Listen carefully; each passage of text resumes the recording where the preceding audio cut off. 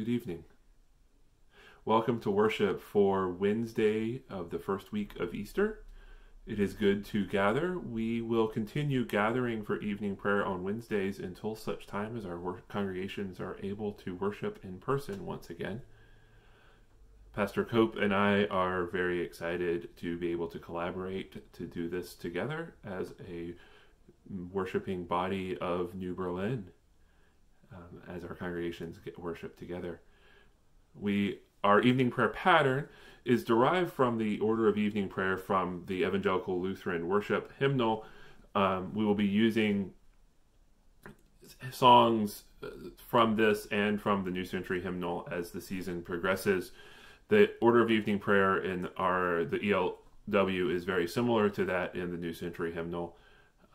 And you can download, if you haven't already, the complete liturgy as a bulletin form in the link attached to this video.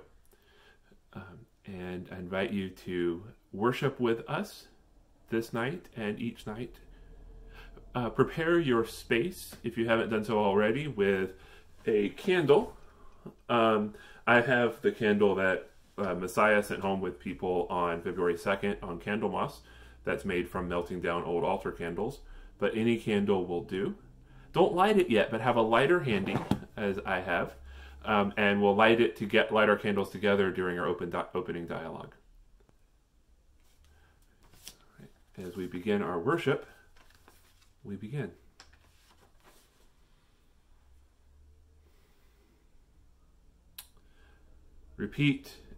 Join with me in repeating Alleluia after each line. Jesus Christ is risen from the dead. Alleluia, alleluia, alleluia. We are illumined by the brightness of his rising. Alleluia, alleluia, alleluia. Death has no more dominion over us. Alleluia, alleluia, alleluia. We join in singing the evening hymn, All Praise to Thee, My God, this night, led for us by Kaylin Foss. All praise to Thee, my God, this night, for all the blessings of the light. Keep me, oh, keep me, King of Kings, beneath Thine almighty wings. Forgive me, Lord, for Thy dear Son, the ill that I this day have done, that with about myself and Thee ere I sleep at peace may be. Teach me to live that I may dread the grave as little as my bed. Teach me to die that so I may rise glorious at the awesome day. Oh, may my soul in Thee repose, and may sweet sleep mine eyelids close. Sleep that shall me more vigorous make to serve my God when I awake. Praise God from whom all blessings flow. Praise God, all creatures here below. Praise God above, ye heavenly hosts. Praise Father, Son, and Holy Ghost. A reading from Joshua 3, chapter 1. Early in the morning Joshua rose and set out from Shittim with all the Israelites, and they came to the Jordan. They camped there before crossing over. At the end of 3 days the officers went through the camp and commanded the people, "When you see the ark of the covenant of the Lord your God being carried by the Levitical priest, Then you shall set out from your place. Follow it, so that you may know the way you should go, for you have not passed this way before. Yet there shall be a space between you and it, a distance of about 2,000 cubits. Do not come any nearer to it.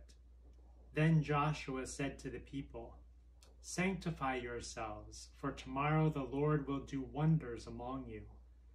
To the priest Joshua said, Take up the ark of the covenant and pass on in front of the people. So they took up the ark of the covenant and went in front of the people.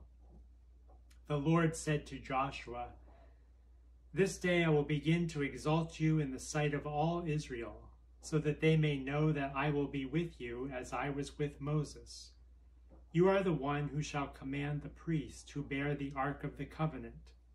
When you come to the edge of the waters of the Jordan, you shall stand still in the Jordan.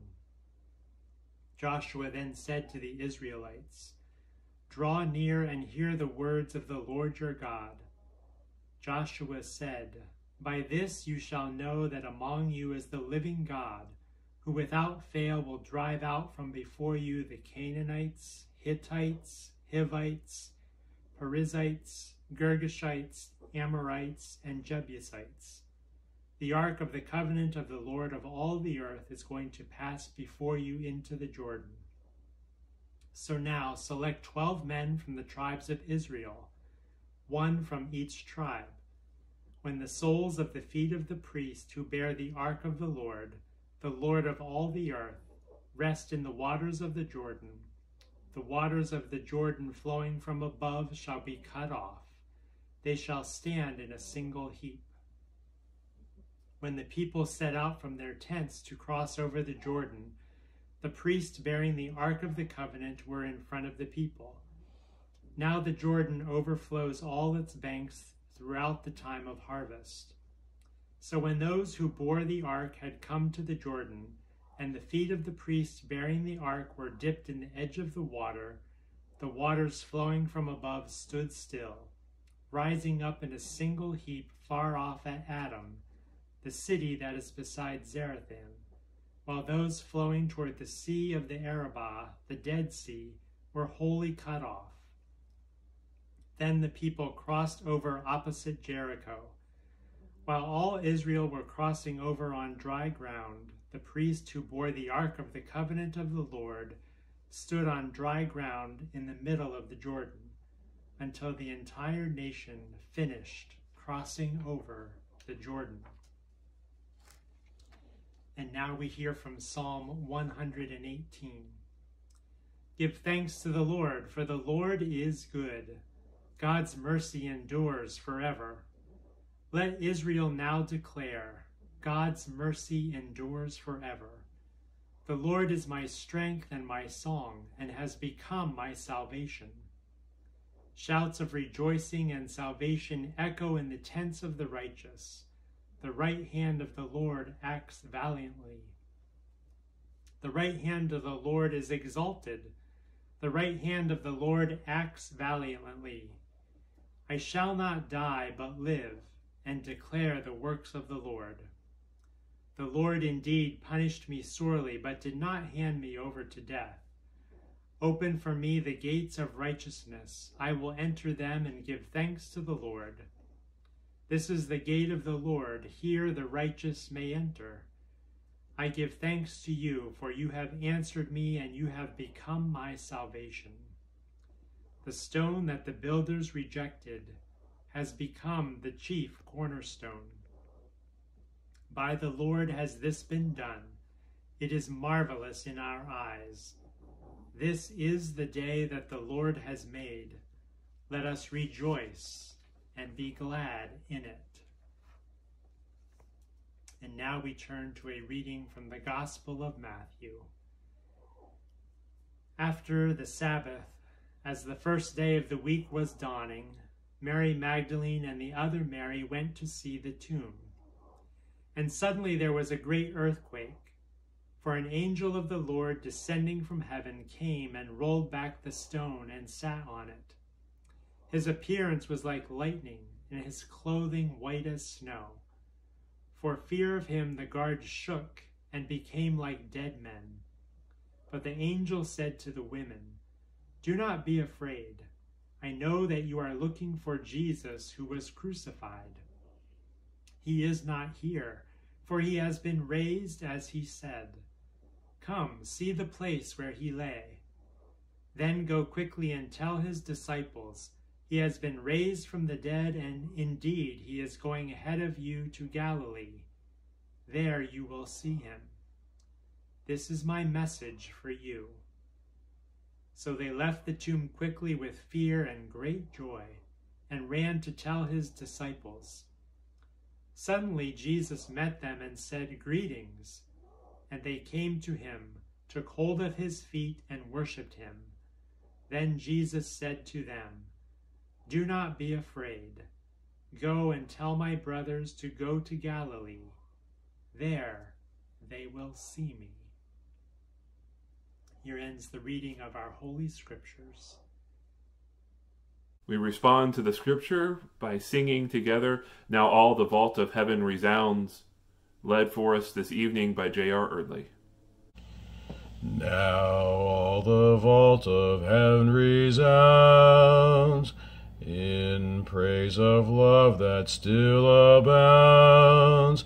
Christ has triumphed, he is living. Sing choirs of angels loud and clear. Repeat their song of glory here. Christ has triumphed, he is living. Alleluia, alleluia, alleluia. Eternal is the gift he brings, therefore our heart with rapture sings. Christ has triumphed, he is living, now still becomes to give us life, and by his presence stills all strife. Christ has triumphed, he is living. Alleluia, alleluia, alleluia.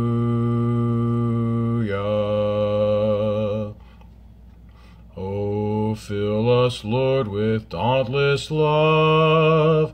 Set heart and will on things above, that we conquer through your triumph.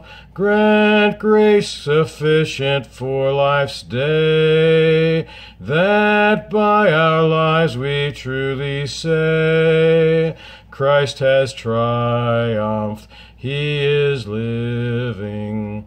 Alleluia, alleluia, alleluia.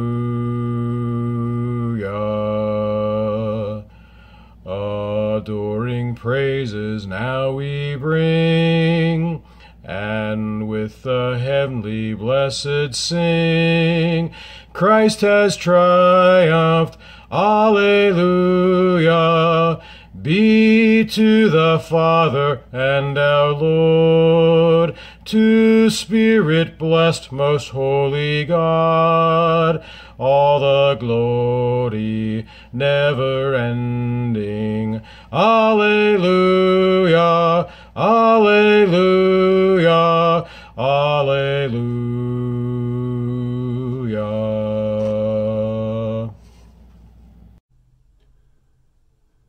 Join with me in prayer, responding, "Lord, have mercy." In peace, let us pray to the Lord. Lord, have mercy. For the peace from above and for our salvation, let us pray to the Lord. Lord, have mercy. For the peace of the whole world, for the well-being of the Church of God, and for the unity of all, let us pray to the Lord. Lord, have mercy. For this holy house and for all who offer here their worship and praise, let us pray to the Lord. Lord, have mercy. For the health of the creation, for abundant harvest that all may share, and for peaceful times, let us pray to the Lord. Lord, have mercy. For public servants, the government, and those who protect us, for those who work to bring peace, justice, healing, and protection in this and every place, let us pray to the Lord. Lord, have mercy. For those who travel, for those who are sick and suffering, and for those who are in captivity, let us pray to the Lord. Lord, have mercy. For deliverance in the time of affliction, wrath, danger, and need, let us pray to the Lord. Lord, have mercy. For all servants of the Church, for this assembly, and for all people who await from the Lord great and abundant mercy, let us pray to the Lord. Lord, have mercy. Help, save, comfort, and defend us, gracious Lord.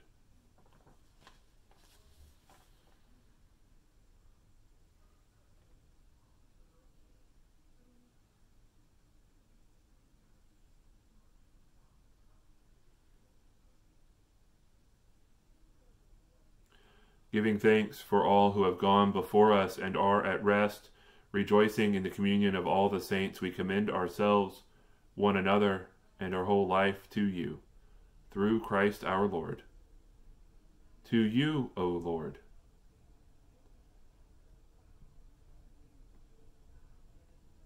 We give thanks to you, Heavenly Father, through Jesus Christ, your dear Son, that you have graciously protected us today. We ask you to forgive us all our sins where we have done wrong, and graciously to protect us tonight. Into your hands we commend ourselves, our bodies, our souls, and all that is ours. Let your holy angels be with us, so that the wicked foe may have no power over us. Amen. Gathered into one by the Holy Spirit, let us pray as Jesus taught us. Our Father, who art in heaven, hallowed be thy name. Thy kingdom come, thy will be done, on earth as it is in heaven. Give us this day our daily bread, and forgive us our trespasses, as we forgive those who trespass against us. And lead us not into temptation, but deliver us from evil. For thine is the kingdom, and the power, and the glory, forever and ever. Amen. Let us bless the Lord. Thanks be to God. Almighty God, Father, Son, and Holy Spirit, bless and preserve us. Amen. The peace of Christ be with you always.